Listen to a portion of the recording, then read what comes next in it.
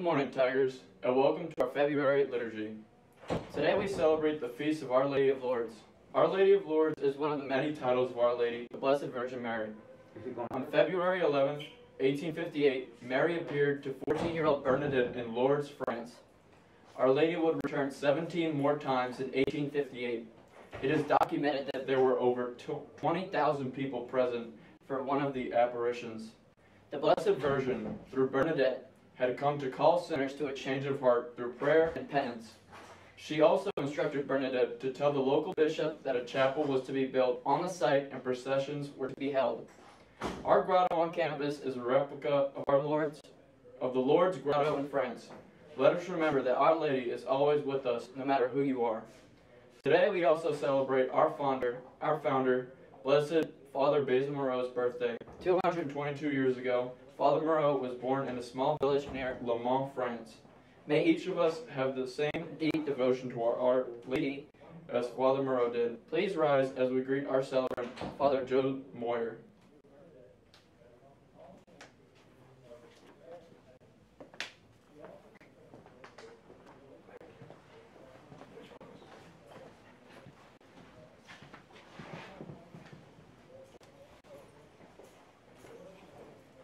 So let's begin today's liturgy in the name of the Father, and of the Son, and the Holy Spirit.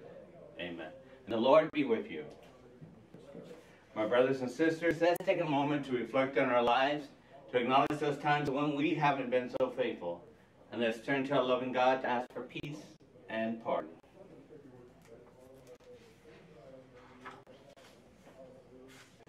Lord Jesus Christ, you show us the way to your Father. Lord, have mercy. Lord, have mercy. Christ Jesus, you are Son of God and Son of Mary. Christ, have mercy. Christ, have mercy. Lord Jesus, you lead us to the new life. Lord, have mercy. Lord, have mercy. May Almighty God have mercy on us, forgive us our sins, and bring us to life everlasting. Amen. And let us pray.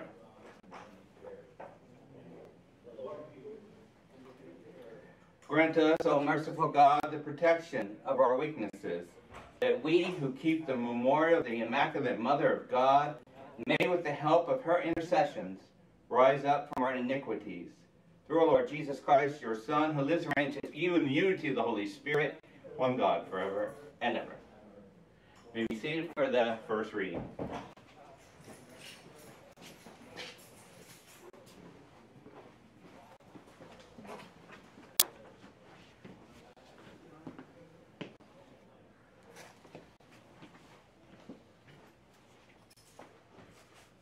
You can take off the mat.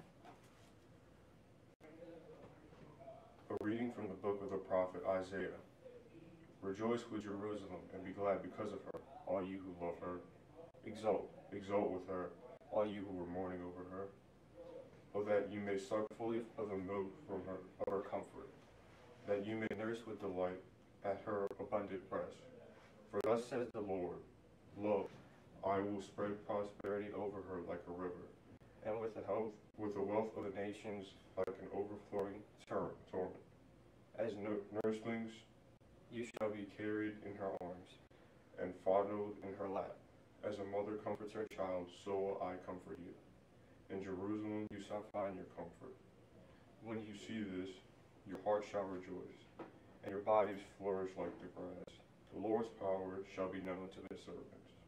The word of the Lord. Thanks be to God.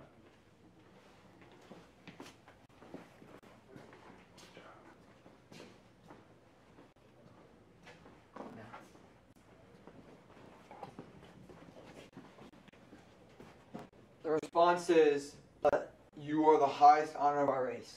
You are the highest honor of our race. Blessed are you, daughter, by the Most High God, above all the women on earth, and blessed be the Lord God, the creator of heaven and earth. You are the highest honor of our race. Your deed of hope will never be forgotten by those who tell of the might of God. You are the highest honor of our race. You can leave the book there.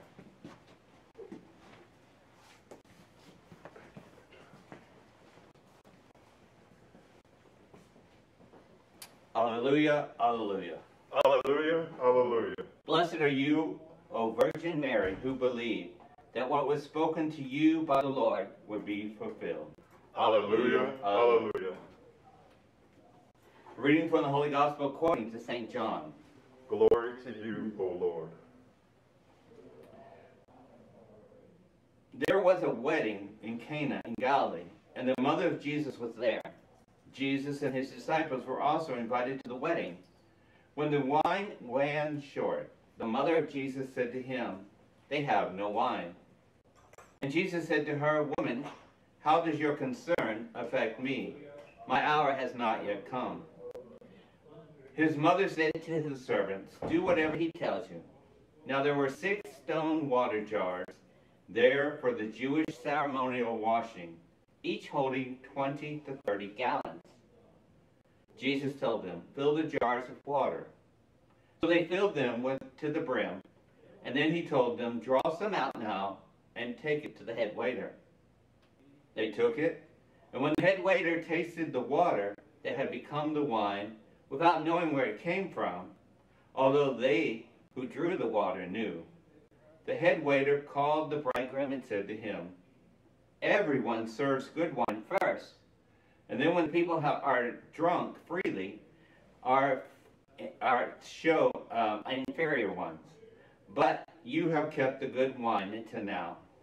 Jesus did this as the beginning of his signs in the Cana in Galilee, and so revealed his glory, and his disciples began to believe in him. My brothers and sisters, the gospel of the Lord. Praise to you, Lord Jesus Christ.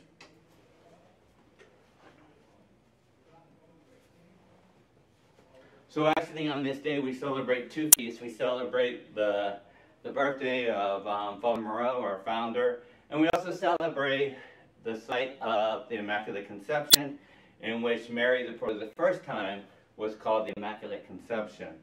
And she was called that because she revealed herself to Saint Bernardine, who was a teenage girl at the time. And oftentimes I think that, especially during that time in Europe in the 1850s, 1860s, we know that a lot of places there had been unrest, there was revolts, there was people that were changing, and the whole experience of, do we now believe because science is teaching us something else, or what are those things about our faith that we can believe, we can relate to, and we know are true? And a lot of times we think, we think of the lights of the saints, we think of Mary, we think of Bernadette, we think of Father Moreau, and we said, oh, they must have it easy because they became saints. And what we realize is how difficult they had it. And poor Bernadette, who was only about 13, 14 at the time, the whole village turned against her. The whole country of France turned against her and saying, "Why are you doing this to us? Why are you saying that you're seeing the Virgin and nobody else can see her?" And so she had to rely on her inner strength. And that's what the best thing about the saints is, that they rely on this inner strength, and they know that what they're doing is they're being guided. And it doesn't matter what anybody else tells them, they have that interior motivation to keep going. And we see that with Bernadette, we see that with Father Andre, we see that with Father Moreau, that even though they meet a lot of obstacles, they're telling them, you can't do this, or you're not doing this, or things are wrong, things are difficult, they never give up. We know that Father Moreau eventually gets kicked out of his own congregation, and he has to watch his school that he built from the ground sold off piece to piece. With St. Bernadette, we know that even after the situation that people started believing, she still had a very rough life. And she died at the age of, I think she was 35. And it took her a long time even to get permission from Rome to join a convent, because nobody wanted her in the convent, because there was still doubt, right? And so what these saints are telling us is that oftentimes we have to rely on that inner strength. We know the inner voice. We have to rely on what we truly believe in order to find our path in life. And oftentimes that path is very difficult, and there's easier ways to go.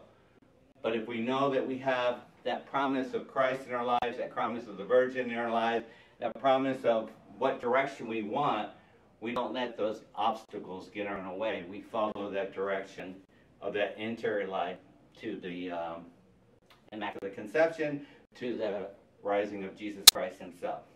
So with that in mind, let us bring our petitions before our loving God.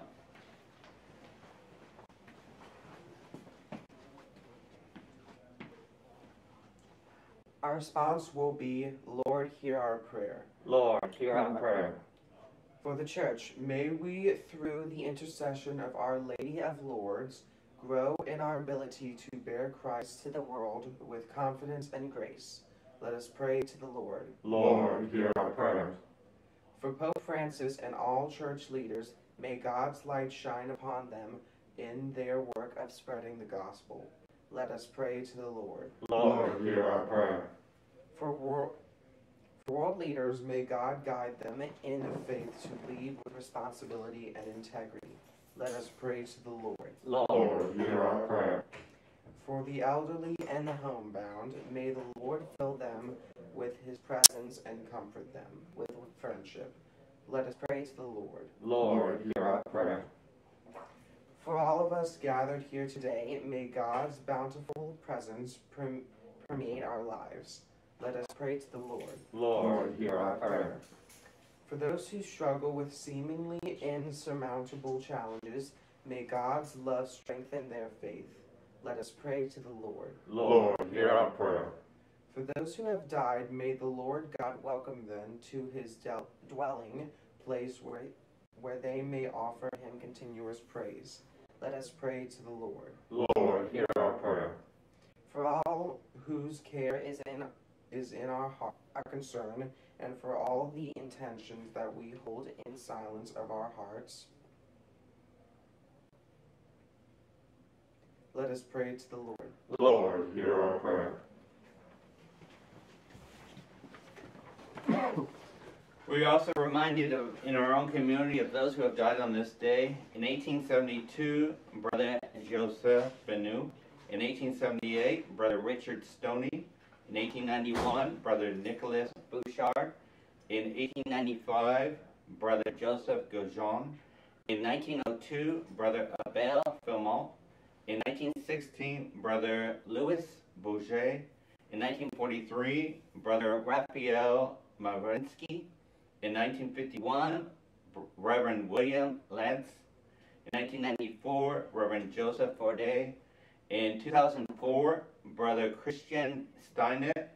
In 2016, Brother William Kirsch. And in 2018, Brother Joseph John Kava. For these and for all the dead, let us pray to the Lord. Lord, hear our prayer. Almighty and loving God, we ask that you grant all these petitions, those in which we place before you from our hearts.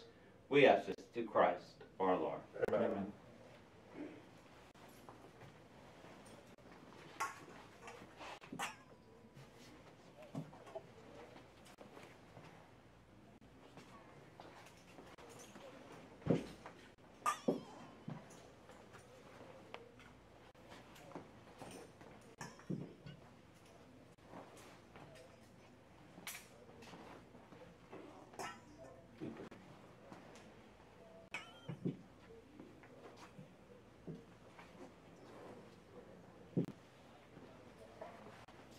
Blessed are you, Lord God of all creation, for through your goodness we receive this bread we offer you.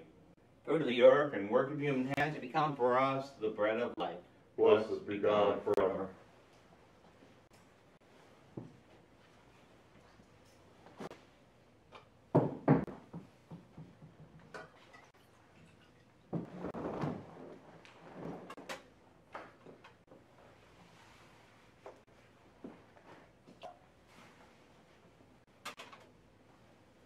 Blessed are you, Lord God of all creation, for through your goodness we receive this wine we offer you. Fruit of the vine and work of human hands, to become our spiritual drink. Blessed be God forever.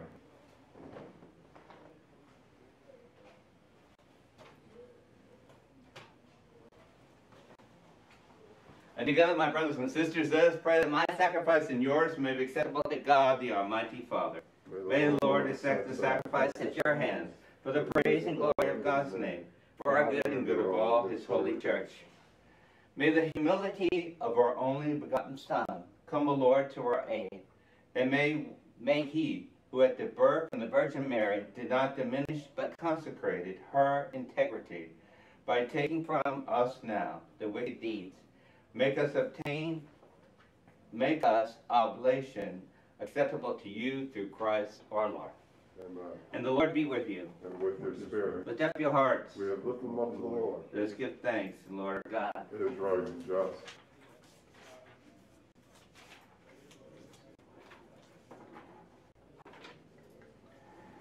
It is truly right and just, our duty and our salvation, always and everywhere to give you thanks, Lord, Holy Father, Almighty and eternal God, through Christ our Lord. For in the marvelous confessions of your saints, you make your church fruitful with strength ever anew, and offer us sure signs of your love, and that your saving mystery may be fulfilled. Their great example leads us to courage. Their fervent prayers sustain us in all that we do. And so, Lord, with all the angels and saints, we too give you thanks and praise and exaltation, as together we say, Holy, holy, holy Lord, God of hosts, heaven and earth are full of your glory. Hosanna in the highest. Blessed is he who comes in the name of the Lord. Hosanna in the highest. You are indeed holy, O Lord, the fountain of all holiness. Make holy, therefore, these gifts, we pray, by sending down your Spirit upon them like the dewfall, so that they may become for us the body and the blood of your Son, our Lord Jesus Christ. At the time that he was betrayed and went into his passion, he took bread and giving thanks, he broke it. He gave it to his disciples, saying, Take this, all of you, and eat of it, for this is my body, which will be given up for you.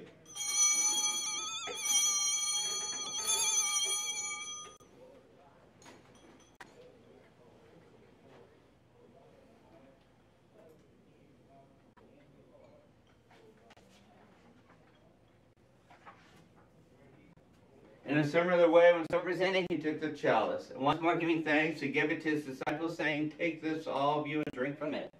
For this is the chalice of my blood, the blood of the new and eternal covenant, which will be poured out for you and for many for the forgiveness of sins. Do this in memory of me.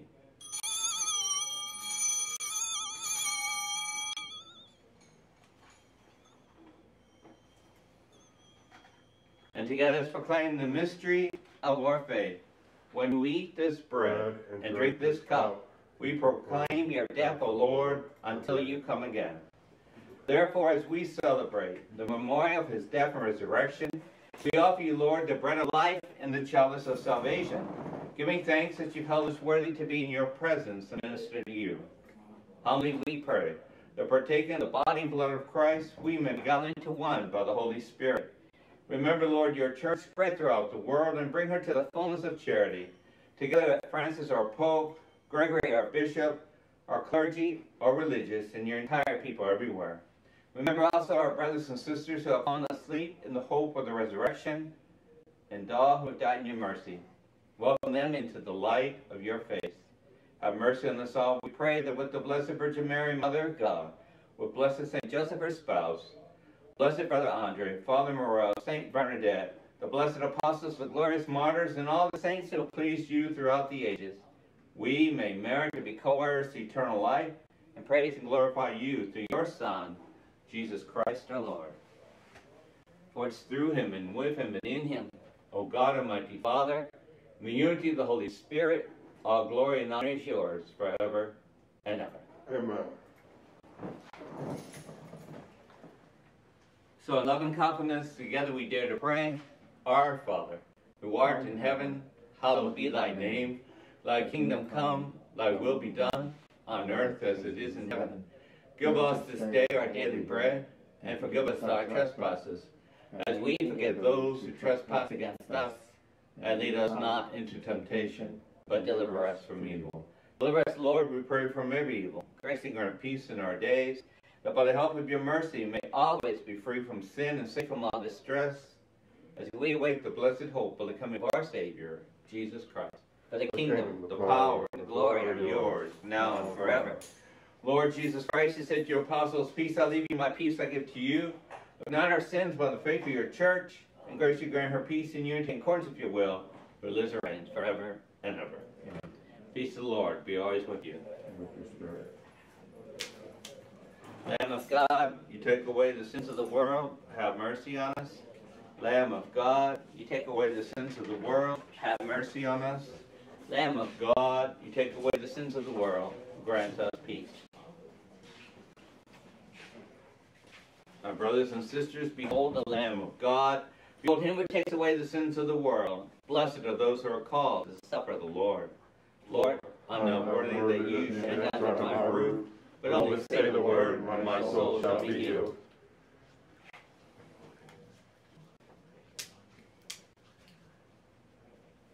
The body of Christ. Amen.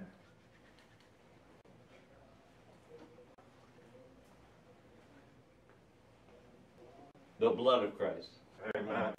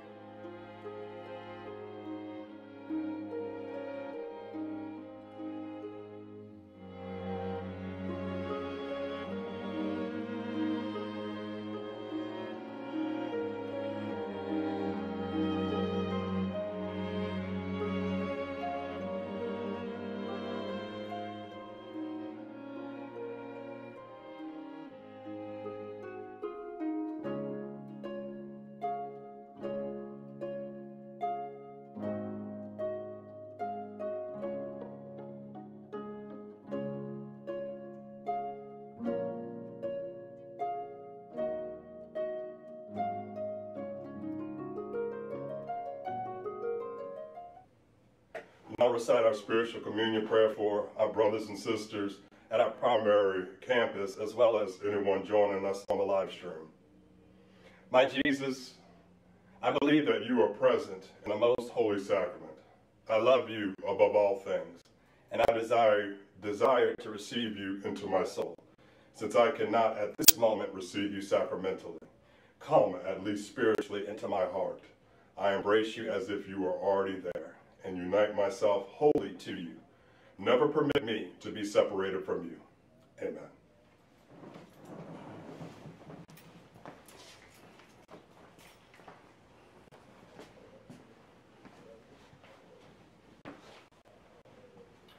And I encourage you to come to the library to see the churches that the fifth graders have built, the replica of their own churches, and let us pray. As we honor the memory of the mother of your Son, we pray, Lord, that the oblation of this sacrifice, made by your grace, make us an eternal offering to you through Christ our Lord. Amen. And the Lord be with you. And with your spirit. And the blessings of Almighty God, Father, Son, and Holy Spirit. Amen. Mass at end, let's go forward in the peace of Christ.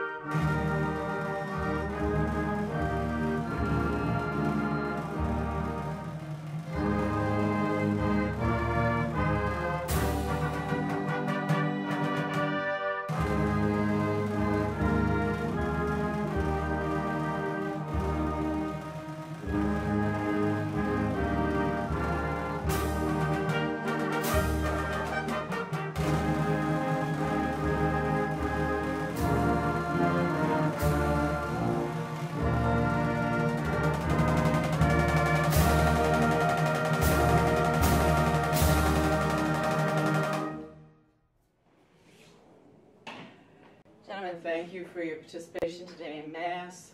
Just a few brief reminders. Remember, today is Father Moreau's birthday, so we celebrate that. We are getting ready to go into our Mardi Gras holiday, so we want you to stay safe and well during the week off. But more importantly, we're coming up on our very important season of Lent. So what will you be doing in those 40 days of Lent to build your faith and to build your relationship with God and your spirituality? So we thank you, gentlemen. Thank you, and have a good day.